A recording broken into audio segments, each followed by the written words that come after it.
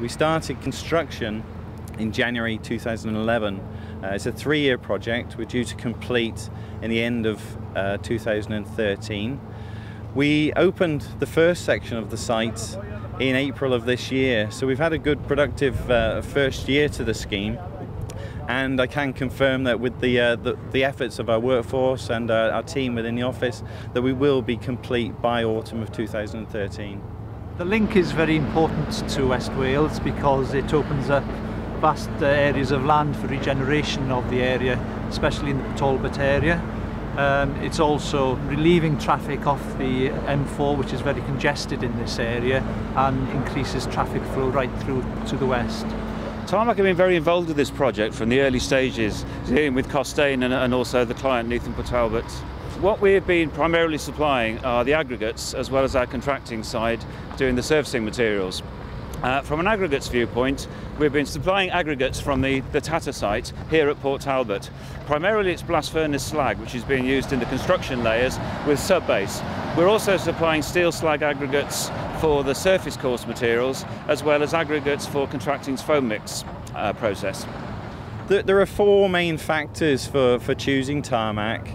The first is the use of the blast furnace slag. It's an excellent engineering product.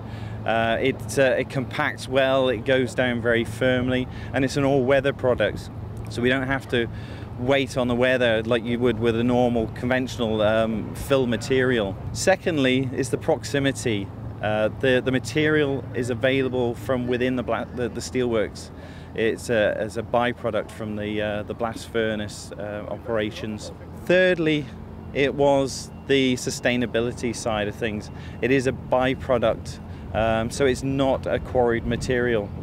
The fourth factor was with regards to the surfacing contractors, because we've got a long-standing relationship with Tarmac, especially in the South Wales area, in doing surfacing works, and that is obviously continued throughout this project.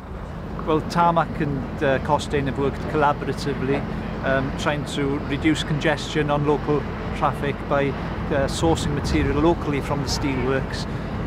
A major project has really been delivered with minimal impact to the residents of Neath Port Talbot. Sustainability was one of the key objectives to Neath Port Talbot when objectives were set for this project.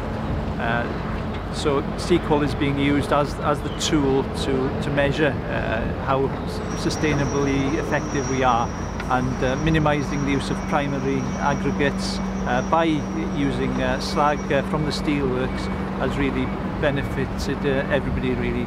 Locally within Tarmac, we labelled this road as being the greenest road in Wales. Because we've been able to supply this contract with sustainable secondary materials, we've been able to show a reduction of 49% of carbon equivalent emissions compared to that if we'd have supplied it with primary aggregates.